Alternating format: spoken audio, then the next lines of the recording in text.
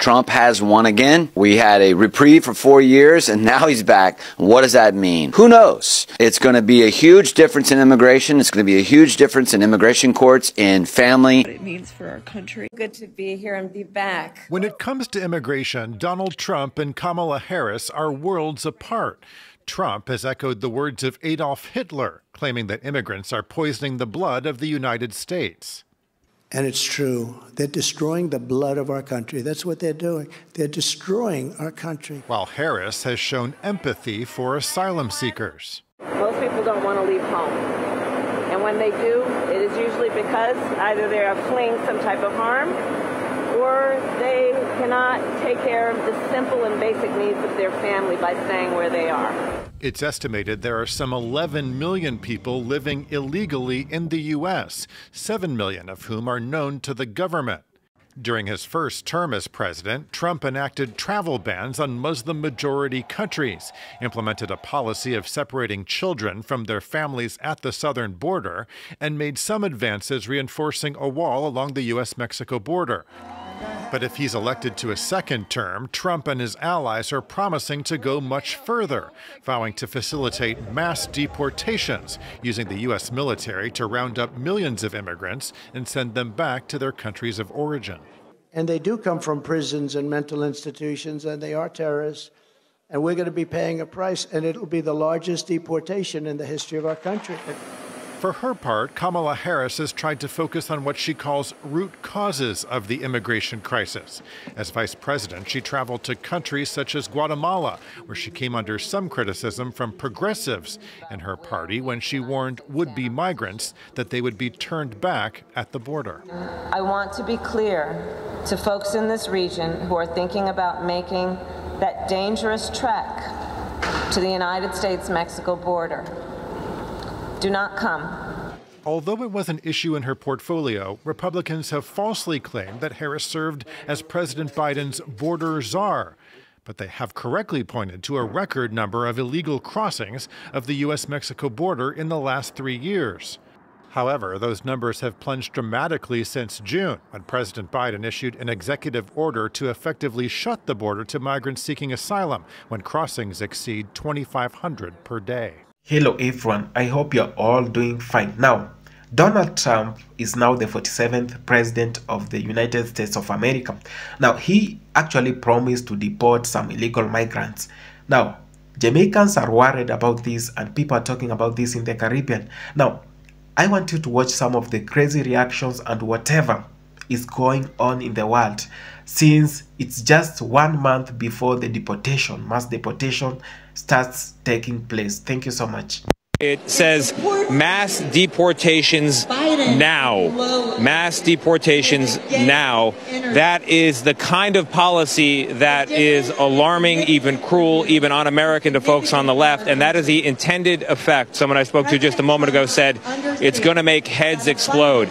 And you may wonder, is that where the Republican Party is today? I did a little digging. I can tell you from my reporting during the primary season talking to voters, the answer is absolutely yes.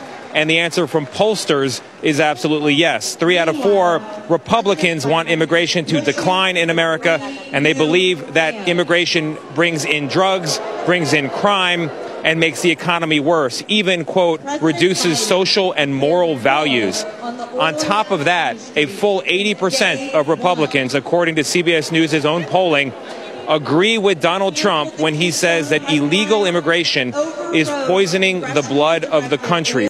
After Donald Trump's victory, thousands of Americans are planning to pack their bags and move abroad. Google search data shows U.S. citizens are actively researching how to move to Canada, New Zealand, and Australia.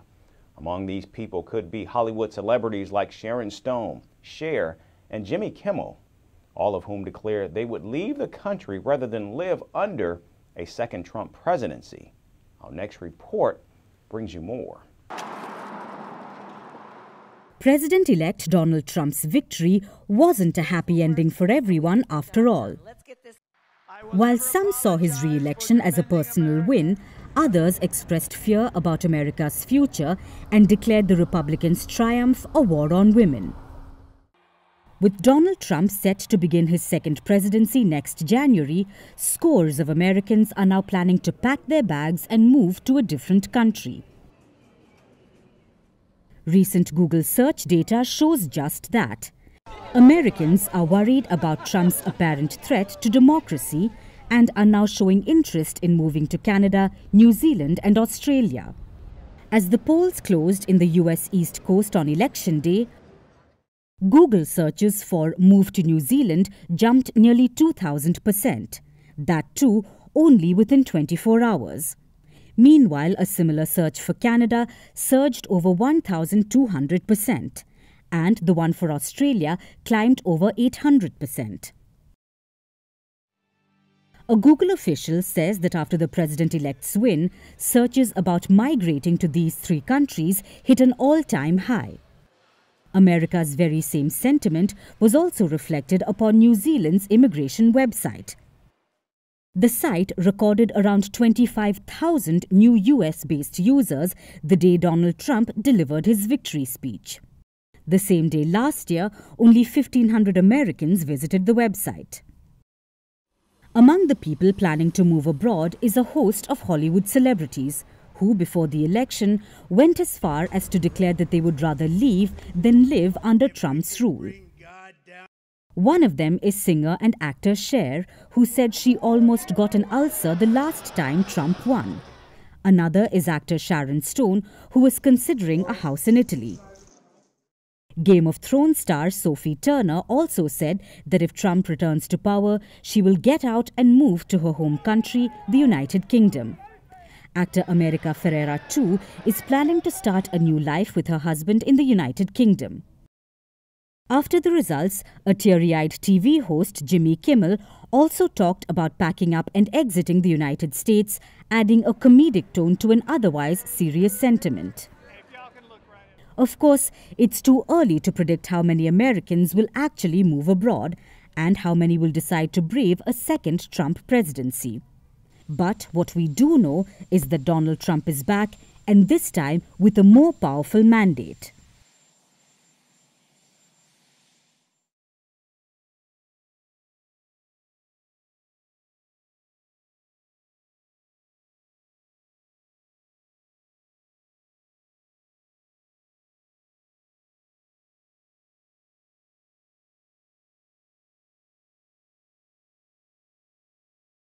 The United States.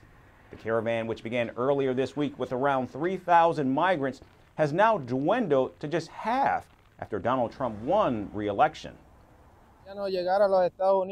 We wanted to get to the United States.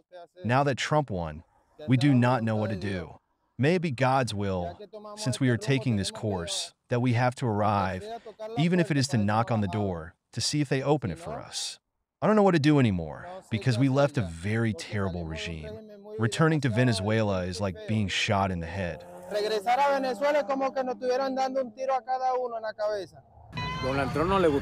Donald Trump doesn't like Latinos. Donald Trump said he was going to remove all Latinos from the United States, a massive deportation.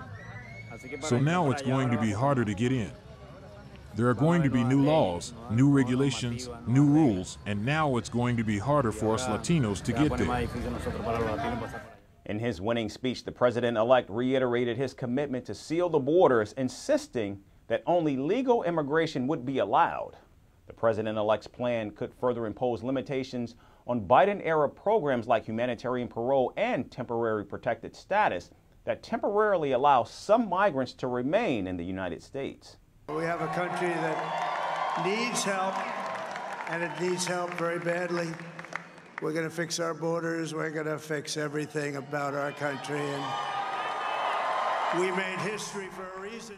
For migrants who use social media platforms like Telegram to track the U.S. immigration policies, the election outcome has dampened their hopes severely. Several expressed frustration, with some saying that had there been a woman president like Claudia Sheinbaum, their lives would take a different trajectory. I wanted them to elect a woman in the United States elections just as we did here.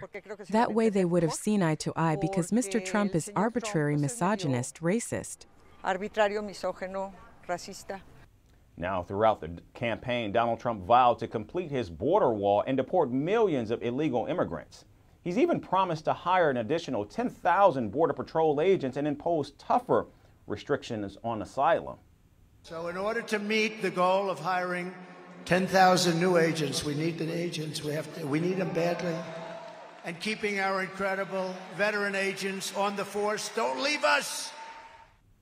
A post-election YouGov survey shows that Donald Trump has the support of 53% of Americans on immigration matters, compared to just 45% for Vice President Kamala Harris. As of now, the reality for migrants remains uncertain as they weigh their next steps, with many deciding to give up on their chances of crossing into the United States. Hello and welcome to this special edition of Vantage, live from the White House. America is Trump country again. He will be the 47th President of the United States of America.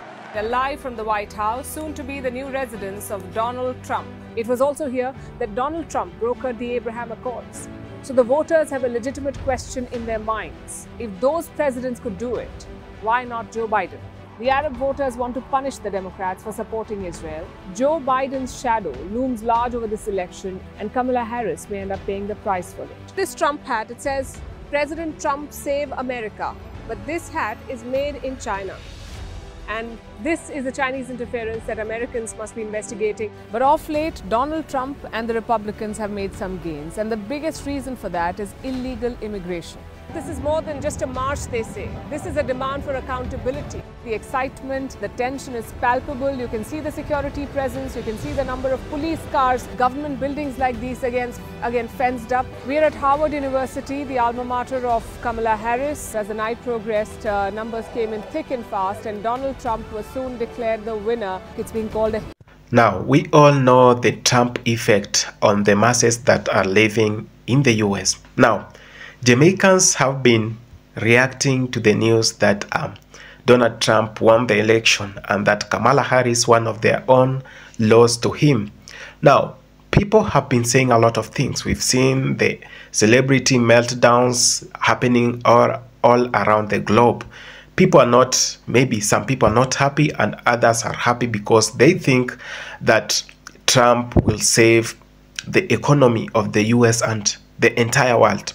Now, some people believe that he's the best candidate and he has won, and this means good for the world because he's going to make sure the wars that are happening between Israel and Iran plus Iraq are going to come down, and the war between Ukraine and Russia, which has lasted for 3 years, is also going to come down. But so many things are happening and people are talking about this. One, what's the effect of Trump winning to Jamaica? Are Jamaicans going to enjoy his win? Are Jamaicans going to actually benefit from his victory? Now, we know Trump is one of those presidents who doesn't like to meddle with other countries' business. He actually wants to make the US work fast before interfering with the rest of the world. Unlike Democrats who have always, in a way or the other, influenced the whole world through diplomatic relations and all that. Now, Trump promised when he gets to power, the first executive order he's going to sign is to deport the illegal immigrants who are living in the US. Now, so many countries are going to be affected by this because to be a legal migrant in the US really takes quite documents to make sure that you become a legal citizen. And in this case, most people do have shortcuts to become or to work in the US. And the Biden-Kamala Harris government did not actually go so much into immigration and all that. To mean the borders were actually not that strict and people could move in at any time to go and work in the US. Though this one really put the US security at a threat, but some people benefited with this, and some countries that are close to the US, people benefited with this. Now, we are here talking about the same thing that he promised during the election, and we saw it in 2017, 2018, and 2020, plus 2019, when he was actually deporting some of the immigrants back to their country. And people are actually speculating that he's going to do that, and masses of people are going to be deported back to their countries for reasons really known to him. He wants US to remain with legal people who are actually citizens of that country and who in one way or the other have work visas or permits in that country. So how is Jamaica going to be affected? How is the Caribbean going to be affected?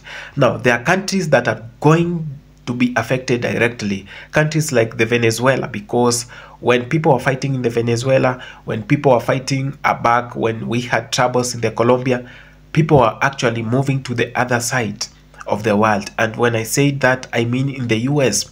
And some of the US citizens were not feeling good about this.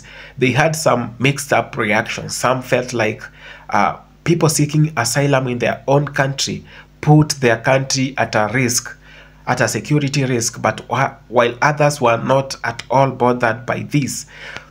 But one of the major things that the policies that the Republicans have always stood for is one, legality. How legal are you in the US? And what are you doing in the US? They do not want a US to be a dumping site for people from their country, that refugees can just run, or people seeking asylum can just run to that country, because that actually puts their security at a threat. Now, he is yet to be sworn into power in January, but what are the significance of his leadership? What are the effects? How are people going to benefit? Now, some 2 years back, we saw the Jamaican government trying to sign deals with the US government, and the Prime Minister Andrew Holness did sign some agreement, a memorandum of understanding between the two countries, and Kamala Harris was there to witness it, and she gave a speech and said that the Biden administration is actually going to make sure that people of Jamaica benefit from their government, that Jamaica and the US is going to work hand in hand, first to see democracy thrive well, to see their economy thrive well, and all those other things. And this, most Jamaicans living in the diaspora got assured, and they really saw it as a good chance for Kamala Harris to ascend to power, because she comes from their country, and when someone from your country ascends to power, you feel like you are at home. Those who live in the US will have felt like they're at home. But nevertheless, this has actually not happened, and we've seen the Trump policies, and some of them are not actually favoring black people living in the US, as some will face deportation as early as he takes the mantle of power coming January. So Google actually released their data that people have actually been Googled. The most Googled thing in the US right now is how to exit US. It's how actually to get out of the US, and some of the countries people are actually willing to go to is Australia, New Zealand, and so many other countries. But what's the impact of this? Is this going to serve US the best that they have never seen in the last few years? Is this going to help the US residents or the US citizens to get jobs? Because some of the US citizens who voted Donald Trump were actually saying that they voted him because some of the immigrants, illegal immigrants, have come to their country, taken their jobs, taken their chances to work, and they have no jobs. The economy is too bad, and they want him to deport them and reclaim the economy of the US, reclaim the glory, the lost glory of the US. And that's when we get the motto, MAGA, Make America Great Again, which was widely used by the Republicans during the elections. And what's the role actually of some of the people who are in the campaign trail, who are actually advocating for Trump's policies that included deportation of people, of illegal migrants? People have been talking about this, and we are yet to see Trump do it. So we are here, we just have 1 month, and he will be sworn into power to become the 47th president of the US. So let's actually hope everything is going to be fine and no people are going to be hurt. That even if it's going to happen, it is going to happen in an orderly manner and in a very democratic and constitutional manner, that no one is going to be thrown out just like an animal. So brothers and sisters who are living in the US, make sure you have the legal documents before Donald Trump is sworn into power, because he promised to deport. And one thing I know about Donald Trump, he actually do stand with his word. When he says it, he means it. And come January, we might see some of crazy things happening around the globe when people are being deported. Some have nowhere to go because they were seeking political asylum. So brothers and sisters, get your documents ready. Just be ready, get your savings. If anything goes wrong, you are not harmed, or you do not lose your life during the process. Thank you so much for having taken your time. I wish you all well. Have a great weekend and a great day. Continue staying and living in peace, because peace, love, and harmony has always been my slogan in this channel. Thank you so much.